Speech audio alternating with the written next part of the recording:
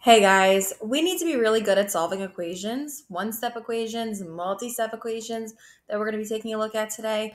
You've been solving equations for many years now, and you've also solved multi-step equations for a few of those years. So we need to know exactly how to solve these equations. There's definitely many ways to solve these equations. I'm only going to go through one method for each problem, but if you were to do a different method for the same equation and you get the same solution, please know that you're most likely right. Okay, because there's many ways to solve these equations, especially in the beginning first few steps.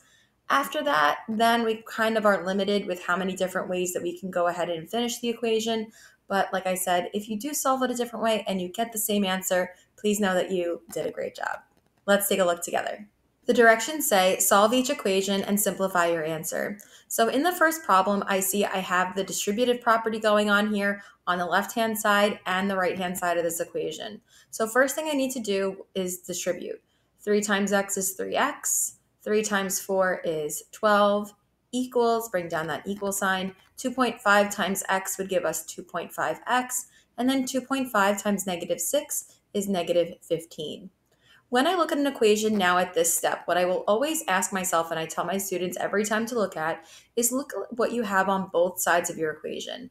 Do you have numbers on both sides of your equation? You definitely do. You have a positive 12 and a negative 15. Do you have variables on both sides of your equation? You definitely do. You have a 3x and a 2.5x. Technically, at this stage, you can remove any one of those four terms that you want to. You could decide to subtract 3x on both sides. You could subtract 12 on both sides. You could subtract 2.5x on both sides. You could add 15 on both sides. Because the whole point is to isolate the variable. And here, you technically can isolate the variable on either side that you want. You could remove one of the numbers on either side that you want. It technically would not matter what you did.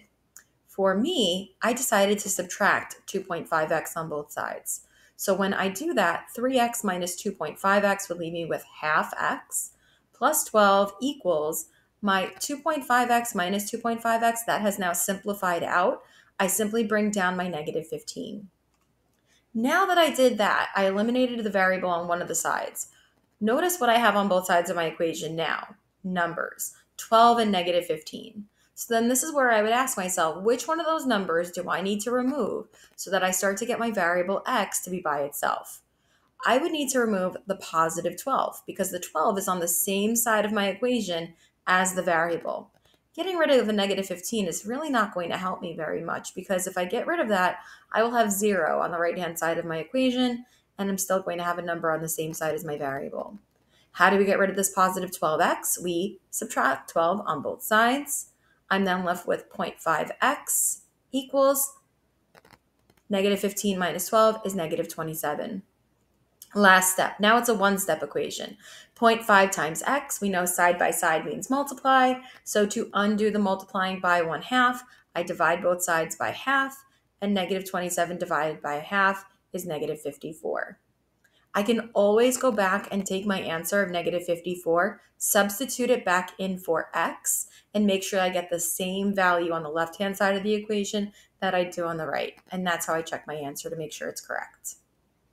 Next one, I see I also have the distributive property going on. Over here on the left-hand side, notice that the 2 will get distributed to the x and the negative 5, but it has absolutely nothing to do with this positive 7 because that 7 is not in the parentheses at all. I go to distribute 2 times x and I get 2x. 2 times negative 5 is negative 10, and I bring down my positive 7. Equals negative 3 times 2x is negative 6x. Negative 3 times negative 6, remember a negative times a negative is a positive, and I get positive 18. I want to go ahead and combine these like terms over on the left-hand side. Negative 10 plus 7 is really a negative 3. So I'm rewriting that as 2x minus 13 equals negative 6x plus 18. And now I'm in the same position that I was in the previous problem. I notice I have variables on both sides, 2x and negative 6x. I notice I have numbers on both sides, negative 3 and positive 18. I can technically get rid of any one of these four terms that I want first. What I chose to do is I chose to add 6x on both sides. So by adding 6x on both sides, 2x plus 6x is 8x, So now I have 8x minus 3 equals, those x's were simplified out, equals 18. And now I would ask myself, what do I have on both sides? Numbers. Which number would I have to get rid of to start to get the variable to be by itself? The negative 3 or the positive 18? The answer would be negative 3 because the negative 3 is on the same side of the equation as my variable. How do we get rid of a negative 3? We add 3. Those 3's would then be simplified out, and I'd be left with 8x equals 21. We know 8x side by side means multiply, and so I divide both sides by 8 in order to get the variable by itself. 21/8 is technically a beautiful answer. It's a simplified and proper, but if you were asked for decimal version, it would be 2.625. Next two, fractions to distribute. So there's many different ways to do this. I could actually do a method with clearing my fractions. We're going to see that in the next problem, actually. Or I could simply distribute my fractions. There's many, many ways to take care of these problems. I'm going to distribute in this case. 1/2 times 4x is 2x. 1/2 of negative 8 is negative 4.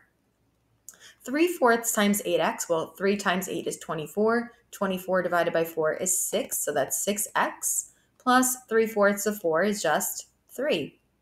Again, I have numbers and variables on both sides. I can technically remove any term I want first.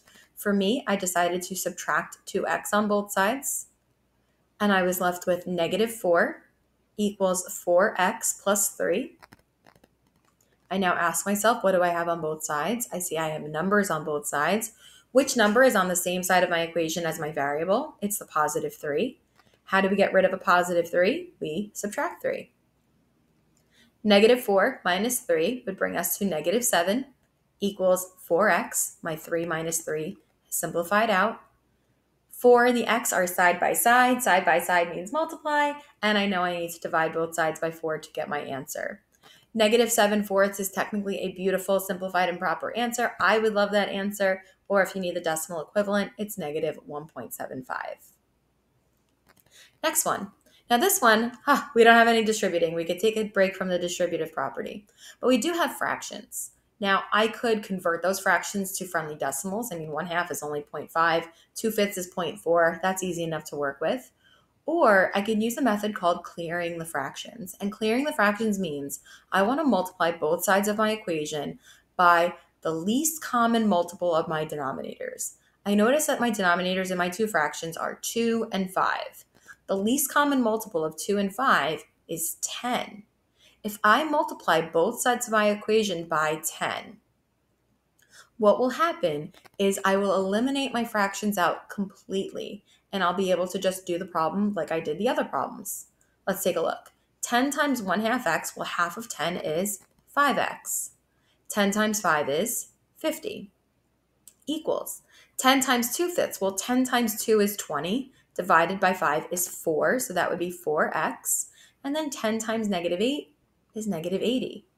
By multiplying the entire equation, or both sides of the equation, by 10, the least common multiple of my denominators, I now have a very easy equation to solve. I could get rid of any of these terms. I chose to subtract 4x on both sides. 5x minus 4x is just 1x. Plus 50 equals negative 80. I have numbers on both sides. Which number is on the same side as my variable? It's the 50. So I would go ahead and subtract 50 on both sides, and I get my final answer of x equals negative 130. Excellent. Last two.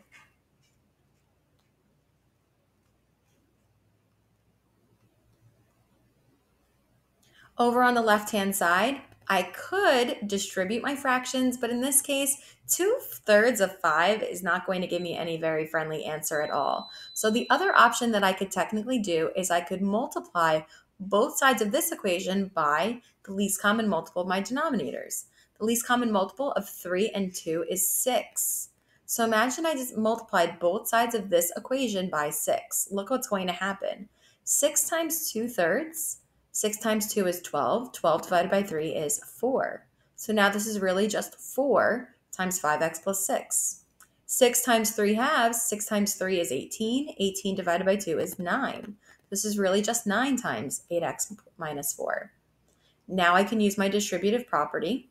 4 times 5x is 20x. 4 times 6 is 24, equals 9 times 8x is 72x. 9 times negative 4 is negative 36. I have numbers and variables on both sides. I can eliminate out whatever I want first.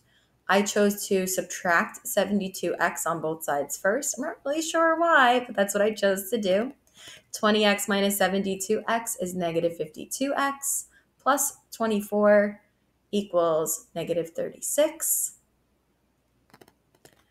I have numbers on both sides. I need to get rid of the number that's on the same side of my equation as my variable. So I'm going to subtract both sides by 24.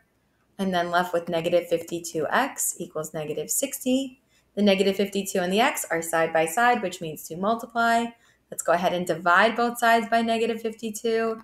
And I end up getting x equals 15/13 simplified. Last one. There's 3 different denominators, 3, 4, and 6. What's the least common multiple of 3, 4, and 6? Do you have it? Do you think you have it? If you guess the answer being 12, you are correct. If you went a bigger number, like 24, it'll actually work too. It's really any common multiple. I like to use the least because it works with smaller numbers, but if you were to pick 24, let's say, and multiply both sides of the equation by 24, I promise you, you will get the same final answer. All right, let's take a look. 12 times 1/3, well, a third of 12 is 4, so that's 4x, plus 12 times 1/4, a fourth of 12 is 3, equals 12 times 2/3, so 12 times 2 is 24. 24 divided by 3 is 8, so that's 8x. And then 12 times negative 1/6 would be negative 2. We can get rid of whatever term we want on both sides here. In this case, I decided to subtract 4x on both sides. That left me with 3 equals 4x minus 2. I now have numbers on both sides. I need to get rid of the number that's on the same side of my equation as my variable, which is the negative 2, by adding 2. I'm then left with 5 equals 4x. 4 and the x are side by side, which means to multiply. I divide both sides by 4, and 5/4 is a beautiful answer, or you can write it as 1.25.